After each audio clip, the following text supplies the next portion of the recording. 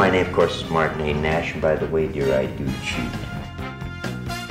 Watch the hands very carefully.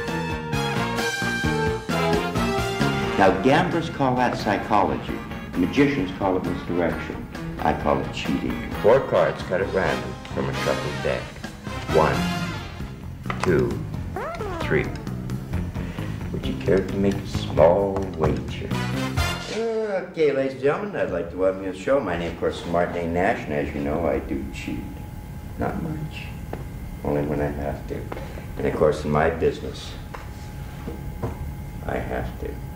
And you know, there are many, many ways in which people shuffle a deck of cards. And it's interesting. Well, as an example, some people will take a deck and do that. They do nothing but cut it. Bridge players shuffle in their hands. Something like that. And gamblers usually shuffle on the table. Like that. And if I want to show off, I shuffle like that. Many, many ways in which we do shuffle cards. But lately there's been a new shuffle in Canada. Have you heard about it here? You haven't? Oh, it's called the Pierre Elliott Trudeau Shuffle. Yes. That looks like this.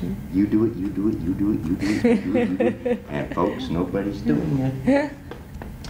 Oh, I got a lot of liberals here.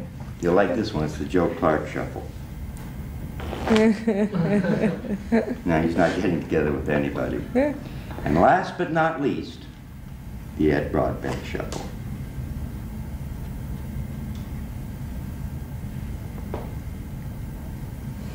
Well, come on, folks. You didn't expect anything to happen, did you? The most popular shuffle used around the world.